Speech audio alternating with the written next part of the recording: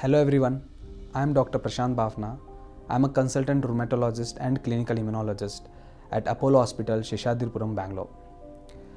Are you suffering with a joints pain which affect these hand joints, foot joints, knee joint, and sometimes the joints pain associated with swelling and stiffness?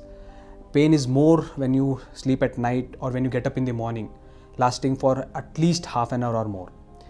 It means that you are suffering from inflammatory arthritis. There are different types of inflammatory arthritis. For example, rheumatoid arthritis, psoriatic arthritis, the patient who have a psoriasis with an arthritis, inflammatory bowel disease arthritis like Crohn's and ulcerative colitis, and connective tissue disorder associated like SLE, Sjogren, mixed connective tissue disorder.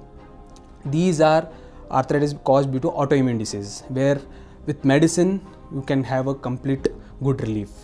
And other form is an degenerative arthritis. It's because of the wear and tear of an cartilage. It usually occurs as the age increases. Thank you.